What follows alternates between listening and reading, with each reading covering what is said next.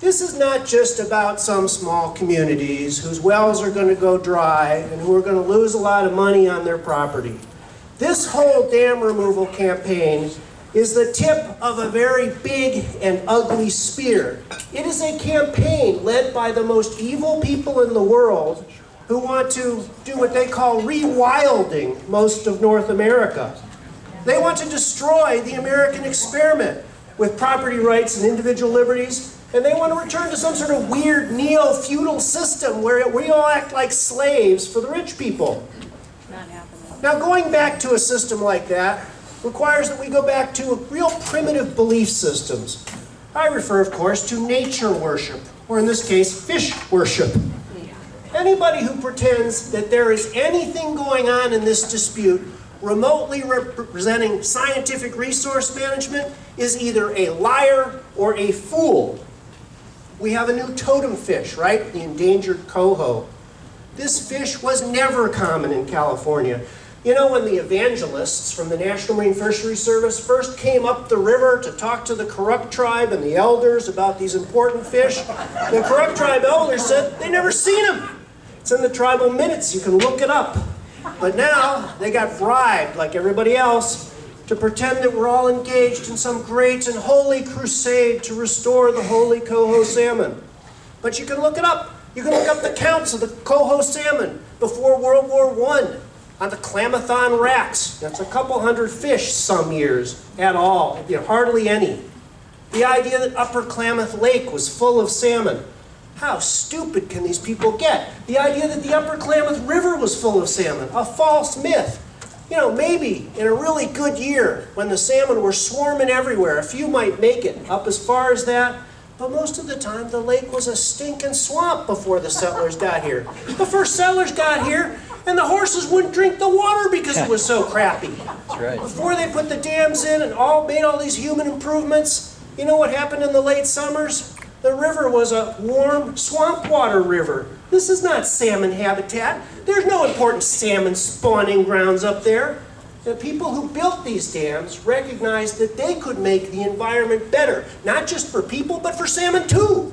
They could put minimum flow requirements in the dams, and they could even out these hot periods, and they could make the water cooler and cleaner in the fall, which was for the benefit of the salmon and everybody. But when Pacific Corps showed up to relicense the dams, what happened? The fish worshippers showed up and said, we want to restore this mythical, magical race of salmon that can live in stinking swamp water, and the dams are in our way. How can we dare stop the salmon from having a right to go all the way up the river? Who are these people? What is this arrogance? I want my kind of fish where I want them, and the hell with everybody else. You know what we need? We need people with the wisdom to say no. People with the wisdom to say, you're wrong. Or better yet, people with the wisdom to say, you're fired. How about that? Yeah. Because the answer here is simple. The answer here is that we as human beings were granted dominion over the earth. And if we want to draw a line in the river and say, above this line, we will have reservoirs and freshwater lake fish, and below this line, we will have salmon, that is our right to draw this line. That is a decision that we are entitled to make. That is scientific resource management. You take the areas that are best for salmon and you improve them for salmon. And you take the areas that are useless for salmon anyway and you use them for something else. But we don't have any real scientists left. We don't have real scientists working for the government. We have empty-chested men and airheaded women who talk about modern standards and environmental justice and all sorts of words that really mean we want what we want, and the hell with you. That's all it means. And of course, I'll tell you another simple thing about salmon. You know what? If you want more salmon, how about just blocking the mouth of the river with gill nets and herding them into the gill nets with powerboats? How about that? And shooting at anybody who tries to document it. These documentary filmmaker guys, they should go down there and film what's happening at the mouth of the river and see if they get shot at like the other people. You know, in New York State, they had a striped bass crisis a while ago. An anadromous fish, just like salmon. And they just said, all right, we'll shut down the commercial fishing for 10 years. And the fish came right back. But we can't do that here because the fish worshippers, they worship the Indians too. Now, what would happen if we were actually dumb enough to remove these dams? Well, I'll tell you what would happen. Millions of tons of toxic sludge would flow down the river for the rest of our lives. And it would destroy the spawning grounds downriver, and it would clog people's water supplies. You know, it's been, I can't remember when it was. It's been about 15 years since they pulled out 2 major dams on the Rogue River, much smaller river. Have you ever read anything about how all the salmon came back? No, because they didn't. And the fishing guides up there complain because they get these strange sicknesses on their hands from touching the water that's now contaminated with all the crap that came down from behind the dams. But you won't know that unless you go talk to them, because that's not something that the true religion really wants to hear about, right? It's, and the Iron Gate hatchery that was built to mitigate the dams. Well, if there's no more dams, why run the hatchery, right? These fish worshippers, they hate hatchery fish. So you know what's going to happen if they take out the dams? There's not going to be any more salmon. And you know what's going to happen then? You know whose fault it's going to be? It's going to be your fault. Yeah, it'll be your fault. How dare you live on this precious Shasta land and this precious Kuruk land and use their holy water to do things like grow your crops? There'll be a whole new crop of liars that come up, right? And they'll say, it's all the farmers' fault. They're polluting the rivers. They're using up all the water. Why, if it weren't for those farmers, we could walk across the backs of the river. Walk across the river on the backs of the salmon. If there just weren't any more farmers. You know, there's a pattern here, okay? There's a pattern here. First they came for the loggers. And they declared, it's more important to burn down the forests and manage them, right? And then they came for the miners and said, we got to outlaw the mining because mining is bad, right? And then they come for the dams, and then they come for the farmers. And who's going to be left at the end, huh? Who's going to be left? I tell you, winter is coming, okay? Even those of you who are living on Social Security or disability or getting a government check, you know this country's $22 trillion in debt, right? And it's sinking fast. And the day will come, probably within the lifetime of most of the people in this room, where you know what? All this damage that these fish worshippers cause, you can't paper it over anymore by writing checks, because those checks are going to bounce. That's the future. Now what about the law? What about the law? That's my profession, right? Well, your leaders looked at this situation and they said, wait a minute. Congress passed a federal law. It established an agency to control resource development on the Klamath River. It's the Klamath River Compact. 3 Oregon members, 3 California members, a federal member. They're supposed to make the decisions. You can't have a bunch of low-level staff cooking up some secret settlement agreements and say, we're going to make all the decisions that way. That's contrary to federal law. And the Federal Energy Regulatory Commission that's considering all this stuff, they have a duty to ensure that the people who appear in front of them asking for stuff have the legal right to do it. So how can some nonprofit corporation come in and say, hey, we don't care about federal law. We got this settlement deal here and we're entitled to take the dams and blow them up. So we filed a motion to dismiss the FERC proceedings because there wasn't anybody in there qualified to hold the license. But you know what? Same answer. If there's something they don't like, oh well, we'll just ignore it. The FERC staff refused to rule on the motion at all. A motion to dismiss. A motion to dismiss that would shut down the whole proceedings. It would stop everybody's party. And so we waited a few months and we went to the DC Circuit and we said, hey, come on. You file a motion to dismiss, they're supposed to decide that first instead of doing the whole case. And the answer was, we got it back last week, oh well, you haven't been really prejudiced, it's just time and money. Everybody can keep writing the magic checks and maybe they'll rule on the motion someday, so just wait. So we wait on that.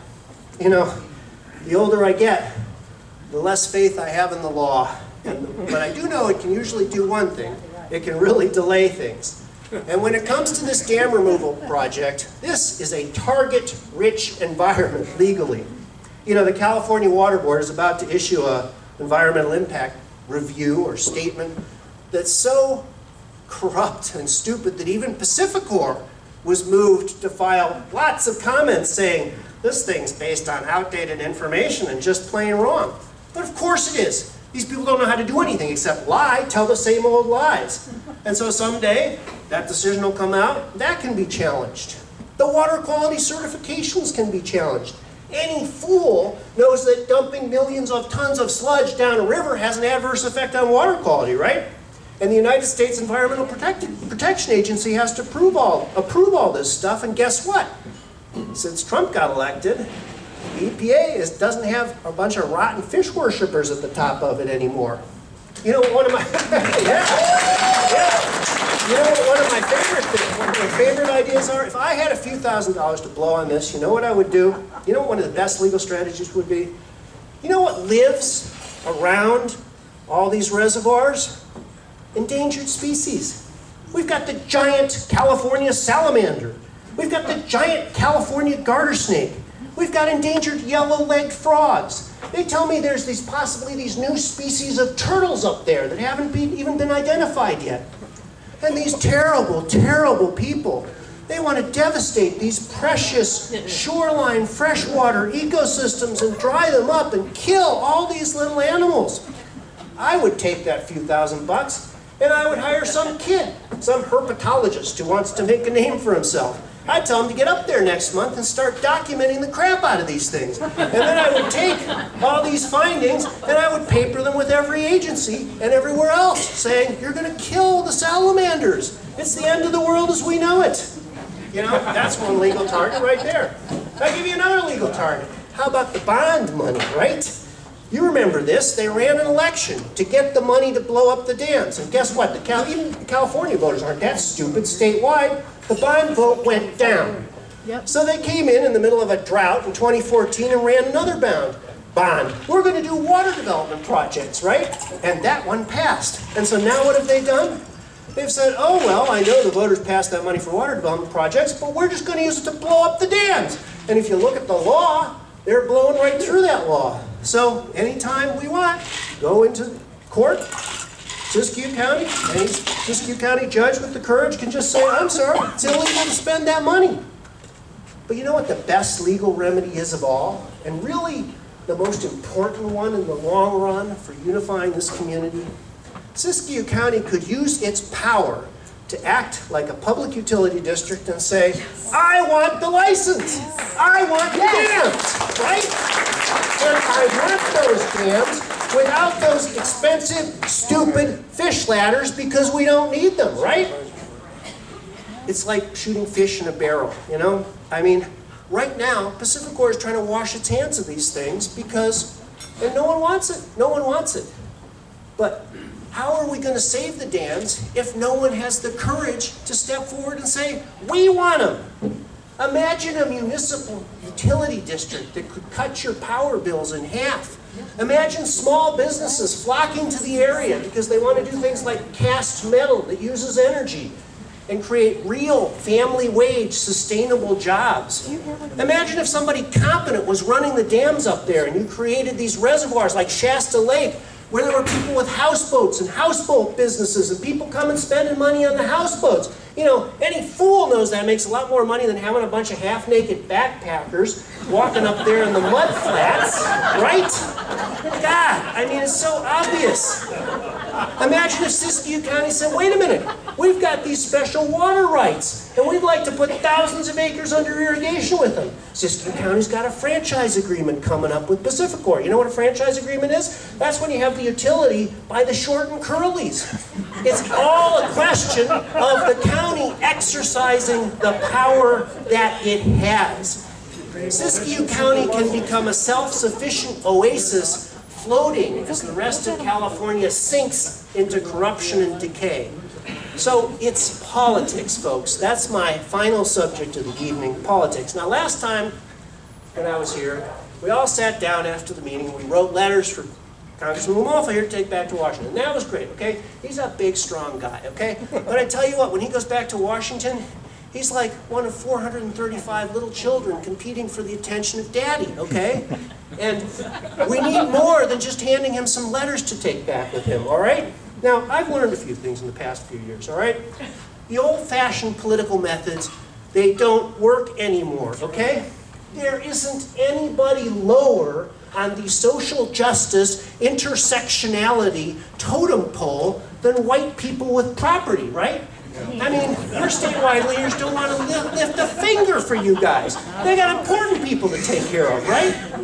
You know, and we don't have any giant corporations in Siskiyou County. You can sort of wave giant piles of money around and get audiences with the Interior Secretary and every other secretary every other day of the week, right? If you want access, if you want people to pay attention to you, you're essentially going to have to take action that gets you in front of President Trump. And what does he do? He watches a lot of TV. You're going to have to be on TV. Somebody's going to have to ask President Trump, what the hell's going on out in Siskiyou County? What are you doing to those people, right? Now, I live in the heart of Portland, Oregon, okay? I live in a precinct that is essentially 95% Democrat, and the rest are probably too scared to vote. And what do I see about how these people, do politics? Well, I'll tell you one thing. They have taken over the entire educational system in Portland to mobilize students to become leftist activists. They had 70,000 students in the street doing demonstrations for gun control last year, right? Everything they care about is in every subject. They are now teaching how we need global government to fight climate change in the math classes, in the English classes, in the social studies classes. Every class is about the struggle, the revolution. Well, hey, why aren't your leaders making the war against Siskiyou County part of the curriculum in every county school, huh? Why shouldn't your students learn about the lies that were told to shut down the loggers and the lies that were told to shut down the miners and are now being told to blow up the dams and dry out the farmers? Why aren't your students in all these schools writing thousands of letters for Doug and all the other leaders?